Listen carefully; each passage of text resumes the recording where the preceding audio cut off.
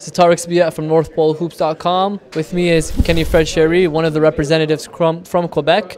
Kenny, how was your first experience at the All-Canada Classic? Well, it was a great experience. Played against the great players in the country, 24 top players in the country. It was a great experience. Had to compete hard, play hard. That was good.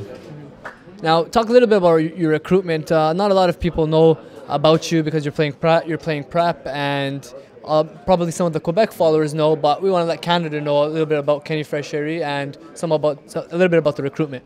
Well, I got a couple schools recruiting me. Well, this year I had a little bit of downfall, so I went down a little bit. So I'm keeping it up. We got a couple schools coming up, and I'll let y'all know this summer.